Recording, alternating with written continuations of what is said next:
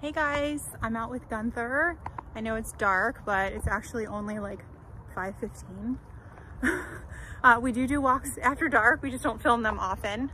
We're just walking in heel, and he's practicing with a new handler. This is huge. Every dog that goes through our program practices with at least 2 people. So we're using our flashlight feature, and I'm just asking him to walk at my left side at my pace and follow my leg with no tension in the leash.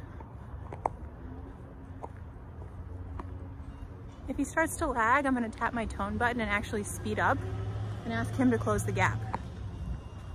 Good. See how he closes the gap there? And then I'll slow back down. He'll match my speed again. Sit. Good. One thing that I like to do when I'm practicing heel with a dog is to take a couple steps forward, and then I'll say the word heel, and I actually want them to find the position instead of standing right here and saying it. By taking a couple steps forward, it has them move forward and then they lock into position. It teaches them to actually find the position instead of always just being put there. Let's see if he can do it. Heel.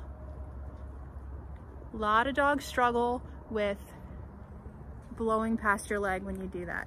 It takes a couple reps for them to realize, oh, I need to stop at her leg. Okay, and then you get just a nice walk. And I challenge you to walk slower than normal, especially when you're first teaching the command, because these guys want to go fast. So we're walking really slow. It's mental work, it's mental energy. Sit. Good boy. Getting some downstay reps in. Good boy, Gunther.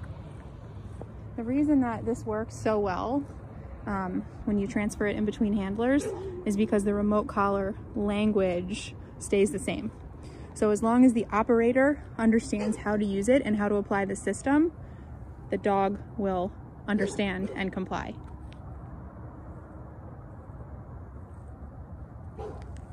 Good boy, bud.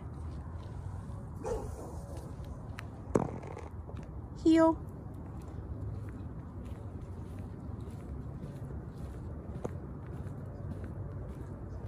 Love that shadow.